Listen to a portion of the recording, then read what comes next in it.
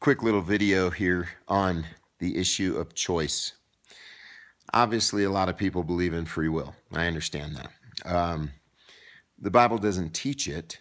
And what's interesting is there are so many verses that refute free will.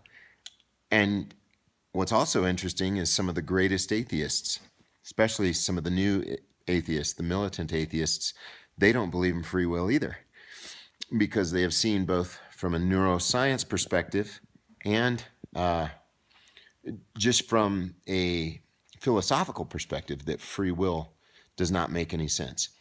Well, here's one of the first philosophical arguments against free will. If God knows everything, then everything is fixed. And people say, well, no, he just knows the choices we will make. Here's how you respond to that. If God knows the choice you will make, can you choose any differently than the way God knows you will choose? Well, if you say yes, then God didn't know everything, right? Again, can we choose any differently than the way God knows we will choose? If you answer yes, then God did not know that choice. If you answer no, we cannot choose any differently than the way God knows we will choose, then you're absolutely proving the fact that we don't have free will. So, is your will free to choose any differently than the way God knows you will choose? Again, there's only one of two answers. If we say yes, I can choose differently than the way God knows I will choose, then we're saying God doesn't know that particular choice and that he was wrong about the choice that he knew that I would make.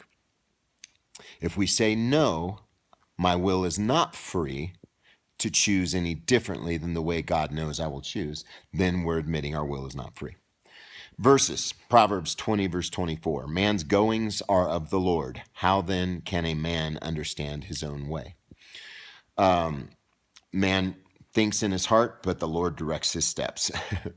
The lot is cast into the lap. Oh, the first one was Proverbs 20, verse 24.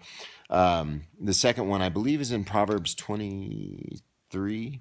Anyway, check Proverbs 16, Proverbs 20, and Proverbs 23.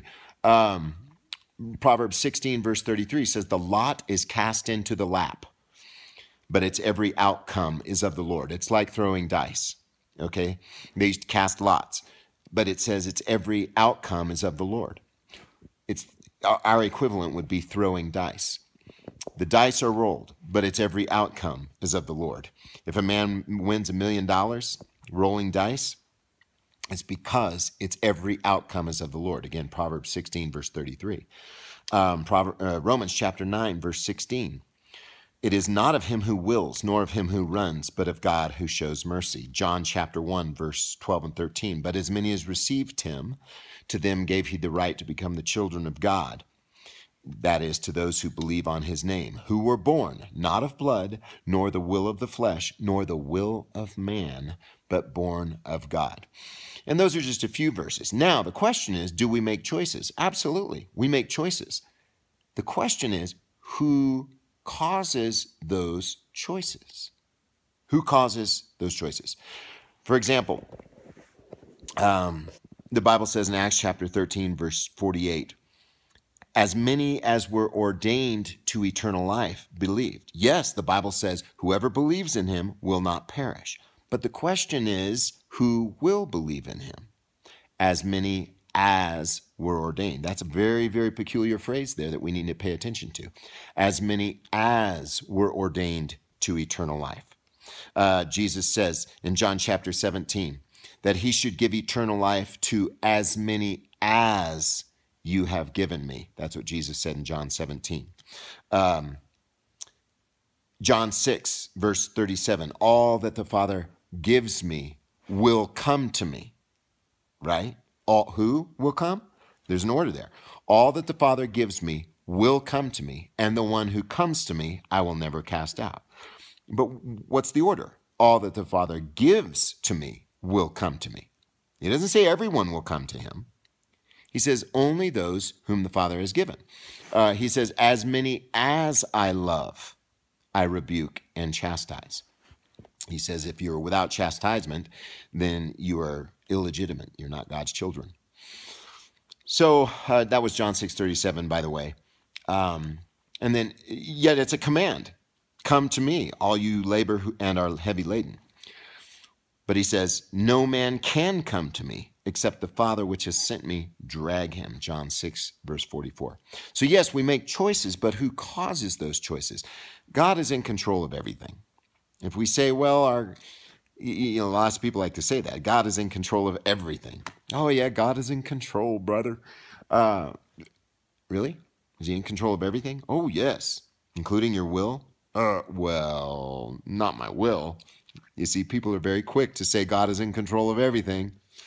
God's got this. And I agree, he's got this, including our will. Now, what about the bad things we do? God never in the scripture tells us that he wants to operate our lives based upon what we think his sovereign decree is. Yes, do we look back on our lives and say God was in control of everything, even our bad decisions? Yes, we do. But he never says operate your life based upon what you think God's sovereign decree is. Never, never, never. That is a horrible philosophy, dangerous philosophy. But do we look on all things as from God's decree? Absolutely. For example, Joseph's brothers, they sold him into slavery. They did not love him. They hated him. They sold him into slavery. And then they went through a period of starvation. Well, they came up to Egypt where Joseph had risen to power. They didn't know who Joseph was, but he recognized them. They were looking for food. They had gone through a famine.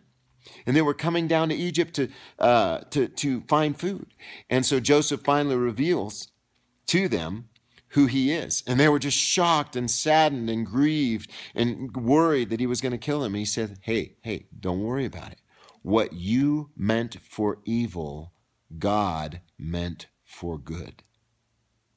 So, with every evil thing that happens, yes, God has planned it, God causes it, but with God, the end justifies the means. So God, in all his glory, and it's so wonderful because he's just that sovereign, he is able to use evil for good. And that's what makes Romans 8, verse 28 come alive. And we know that all things work together for good. The Bible says, and we know that God causes all things to work together for good. Key word, caused. He causes all things to work together for good. He caused Joseph's brothers to sell him into slavery so that he would feed them later. He used their evil. And how gracious a God is that? That he would use their evil to feed them in the time of famine. Well, think about the crucifixion of Jesus. The Bible says Acts chapter 4, verse 27 and 28. The Bible says, God gathered Pilate, Herod, the Jews, and the Gentiles together against the Lord's anointed, the Lord's Christ, to do whatever his hand and determinate counsel had before prepared to be done, right? One actually says that he had, I think it's New American Standard Bible says that he predestined them and caused them. That's what it says. He predestined them and caused them to crucify Jesus, the greatest criminal act in the history of humanity. Why? Without him causing them to crucify Jesus, we would never have eternal life. So, yes, was it a sin to crucify Christ? Of course. Exodus, I think it's 22 says, or 23 says, an innocent man you shall not slay. Christ was the innocent, holy Lamb of God. And he caused Pilate, Herod, the Jews, and the Gentiles to crucify Christ, to come against him. His determined, predestined counsel and his hand caused them to do it. Why? So that you would have eternal life. Be thankful that God is absolutely sovereign, yet we operate based upon what we know of his revealed commands, and that is love God with all your heart, soul, mind, and strength, and love your neighbor as yourself.